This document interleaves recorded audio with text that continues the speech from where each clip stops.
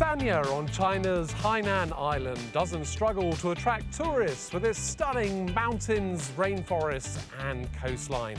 Natural beauty it wants to protect, and that's why it's looking towards a sustainable future, embracing all things green, including ecotourism. Head to the Yalong Bay area and you can be at one with nature. Dense, rich rainforests, home to all sorts of trees and plants, mammals and bird species. Also the Bird's Nest Resort, a green-minded hotel with lodges perched on the hillside. Here amongst the trees you can stay in your own luxury tree house. The views will have you captivated. The Bird's Nest Resort is located in the Yalong Bay Tropical Paradise Forest Park scenic area. Our resort strives to integrate with the environment, from construction to functional use. We hope that every visitor can be close to nature, far away from the noise of the city. And tell me about the specific green features of this hotel and how you encourage your guests to be eco-friendly as well. There are many environmental protection measures in place in our resort, such as a pump that uses air to heat water, solar energy, and a rainwater and sewage recycling system. We encourage every guest who comes to our resort to protect the environment and not to use non-degradable materials.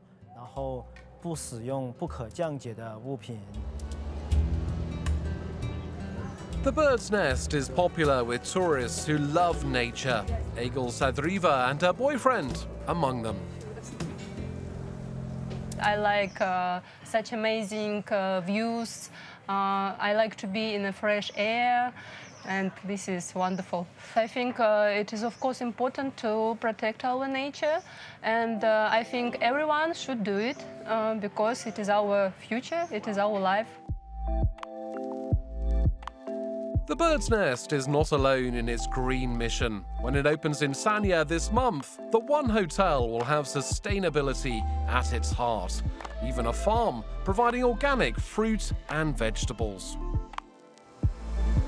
As Sanya looks to attract more international tourists, it's working to cut waste, to recycle more, and is going electric with its transport.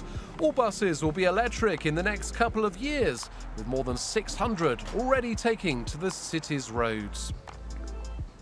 There's also lots going on to protect the city's natural beauty, like the Sanya River National Wetland Park, currently being created.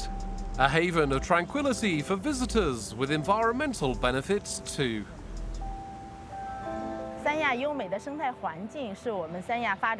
Sanya's beautiful ecological environment is the lifeline of its development. The Dong'an Wetland Park behind us is an important measure of protection. Sanya, taking part in a national zero-waste pilot project, needs the help of the public. For example, in waste reduction and recycling. It requires all citizens and tourists to make their own contributions. Volunteers give their time too to help preserve Sanya's natural environment. These school children learning about the importance of protecting the city's mangroves. And along the nearby coast, volunteers regularly take to the sands to keep the beaches and sea clean and free from plastics. We often work with some local tourism enterprises in Sanya to do some activities such as mangrove planting, saving marine life.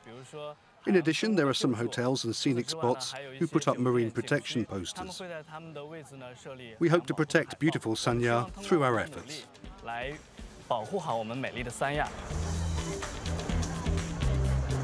Balancing tourism with protecting the environment can be a big challenge, but it's one Sanya is grasping as it looks to grow this holiday hotspot with sustainability in mind. That's it from us. Thanks for watching.